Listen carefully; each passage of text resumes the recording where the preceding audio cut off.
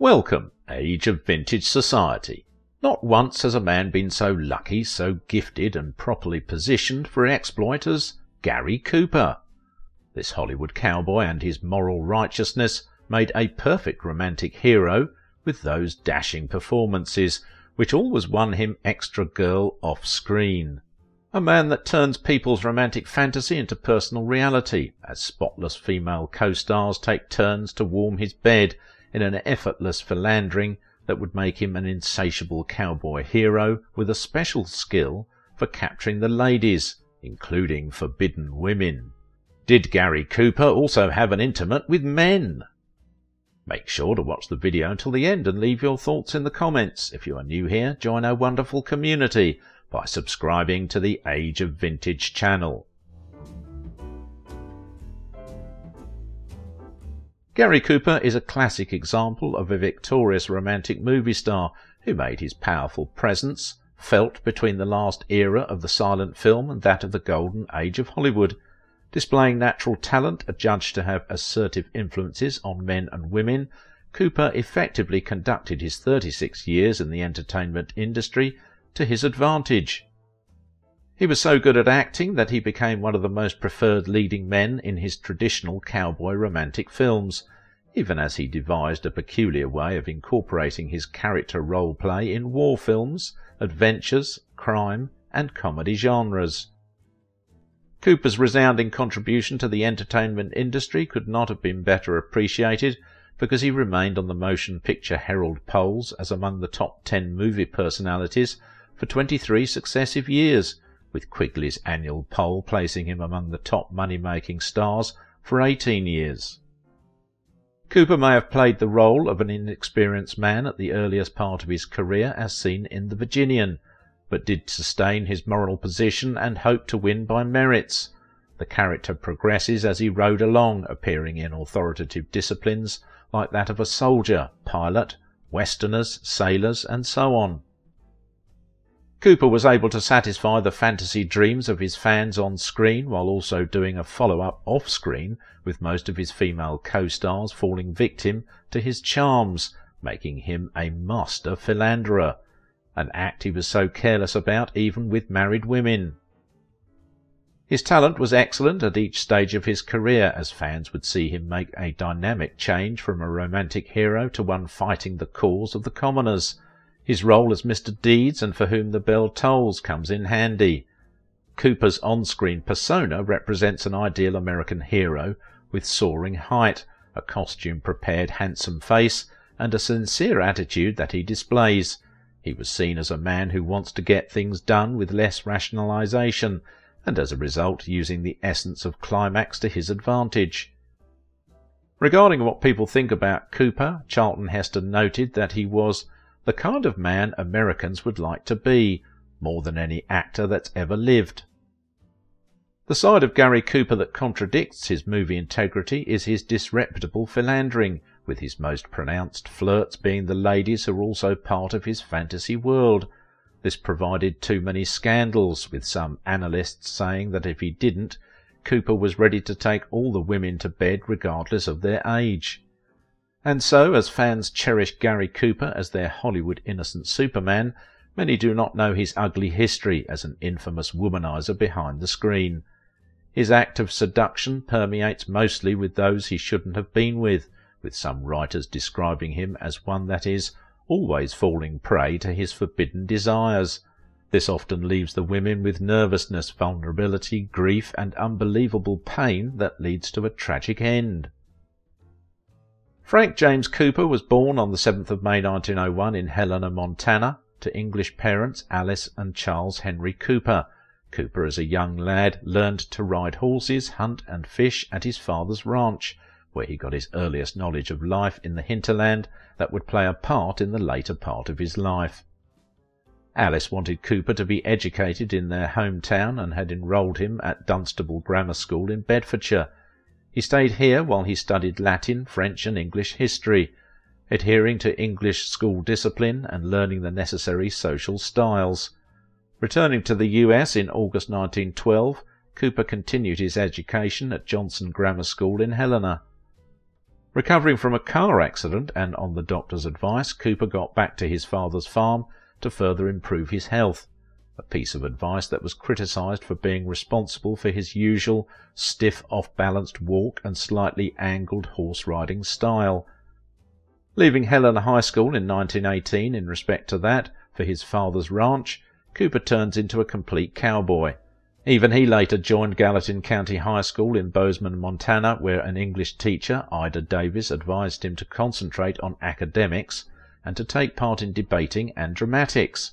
He later referred to Davis as the woman partly responsible for him abandoning his cowboy lifestyle. Soon he was inspired to join the creative profession as he signed up for Grinnell College in Iowa and was said to have done excellently, but was not recognized in the school's drama club. Although Cooper's drawings and watercolor paintings got dormitory exhibition, even he was referred to as art editor by the college's annual publication. When Cooper's father left Montana and relocated the family to Los Angeles, Cooper met two friends from his past who now work as film add-ons and stunt riders in small-budget Western films. Thereafter, Cooper worked as a film add-on for $5 daily and as a stunt rider for double that amount. He and Talbot turned close pals and chasing companions. Sometime in 1925, Cooper started his career with the likes of The Thundering Herd and Wild Horse Mesa with Jack Holt. After serving many Poverty Row studios and hoping to go beyond the dangerous stunt work for acting roles, Cooper paid for a screen test and employed director Nan Collins as his agent. It was Collins who advised him to modify his first name from Frank to Gary, which is the same name as her birthplace of Gary, Indiana. He started appearing in film roles that got him closer to what he needed most. The likes of Tricks in 1925 will surface. Soon big studios noticed him, and in 1926 Cooper entered a contract with Samuel Goldwyn Productions. His earliest significant role was when he played a supporting role in The Winning of Barbara Worth in 1926 with Ronald Colman and Vilma Banky. It was believed that Cooper's knowledge of cowboys' life enhanced his performance as the film became a success, with analysts identifying him as a promising star artist. It was said that Goldwyn hastily offered him an extended contract that later became a 5-year deal with Jesse L. Lasky at Paramount. In 1927, Clara Bow assisted Cooper in getting a bigger role in Children of Divorce and Wings, which later won an Academy Award for Best Picture. Then Cooper played an initial starring role in Arizona Bound and Nevada by John Waters. Pairing with Fay Wray in The Legion of the Condemned and The First Kiss, and promoted by the studio as Glorious Young Lovers, did not achieve much, but he continues to improve with each film as his female fans increased with 1,000 fan letters a week. The studio took advantage of this and paired him with famous female lead actresses like Evelyn Brent in Beau Sabreur, Florence Vidor in Doomsday, and so on. When Cooper made Lilac Time with Colleen Moore, it turned out as the best-selling film of 1928. He got an epic breakthrough as a movie star in 1929 with The Virginian by Victor Fleming, co-starring with Mary Bryan and Walter Huston.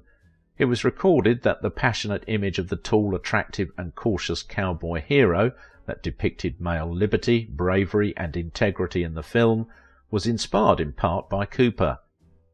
He was quick to adapt to sound acting from silent film acting, unlike his peers, and naturally transitioned with his special vocal, which they said made his on-screen role play perfect. His rising reputation saw Paramount casting him in several westerns and period-of-war dramas like Only the Brave, A Man from Wyoming, and others. He then depicted a sullen legionnaire in Joseph von Sternberg's film Morocco with Marlene Dietrich, which was rated as his best performance. The Hammett crime film City Streets and others would follow, although Cooper took a break from Hollywood sometime in 1931 and returned months later to continue his success story. He got married quietly to Veronica Balfe, also known as Rocky, in 1933, in a union that produced a daughter. While everyone believed that the union affected changes positively on Cooper's past romantic carelessness, It also caused a lot of trouble for the couple as the duo parted on May 16, 1951, signalling an unhealthy union that severed relations between the couple and their daughter. Before this time, Cooper was involved in various kinds of indiscriminate romantic affairs that were not too good for his image as a role model, especially the ones with leading actresses. First it was Clara Bow, the lady who assisted his career. While Bow was busy getting him movie roles, the two were getting the flick off-screen.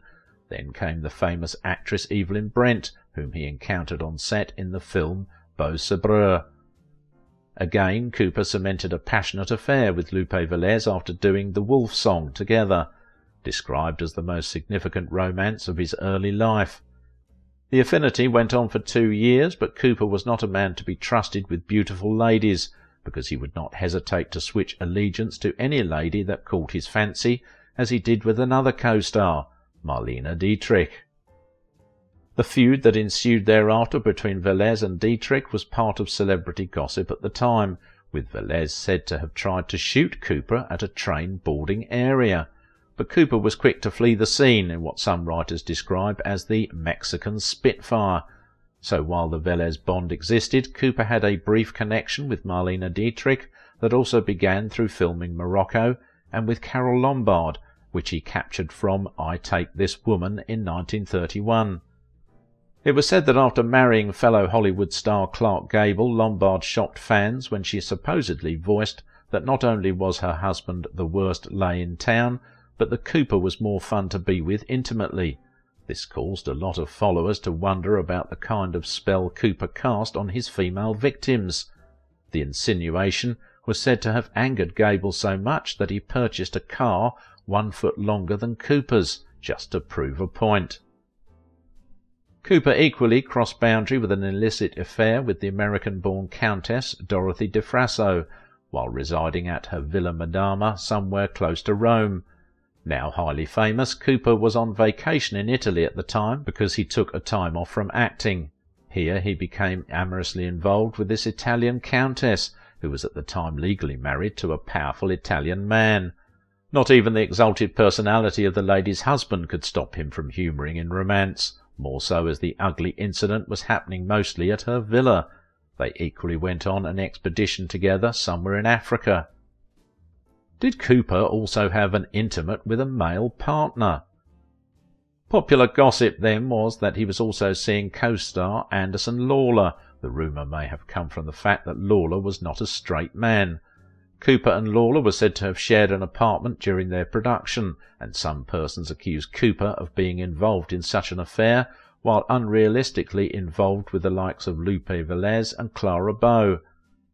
There seems to be no end to this drive to insanity, as Cooper was said to have continued his philandering as he co-starred with Patricia Neal in The Fountainhead, after which he did another follow-up off-screen. He was 47 at the time, while Neal was just 21.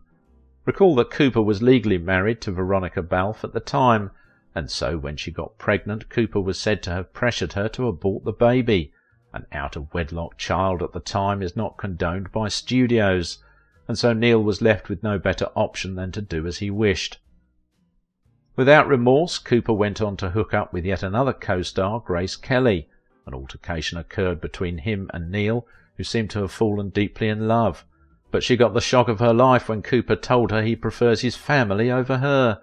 Neal was heartbroken, physically and psychologically, which caused her to abandon her acting career for her interest. After years of womanizing eventually led to his temporal separation from Veronica Balfe, it was said that since they were not officially divorced, things changed when they met in Rome, alongside their daughter, to see Pope Pius XII in 1953. It was understood that this visit did save their marriage, as the two later reconciled.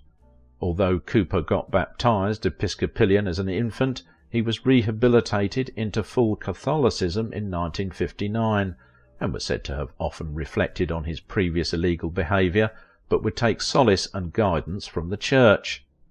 But just when we thought the curse was over, Cooper did not think so, even while still married to Veronica Balfe, because they two stayed together until he died in 1961. He was said to have gone for an ultimate affair with the well-known costume designer Irene Lentz. Irene was also married to another man at the time.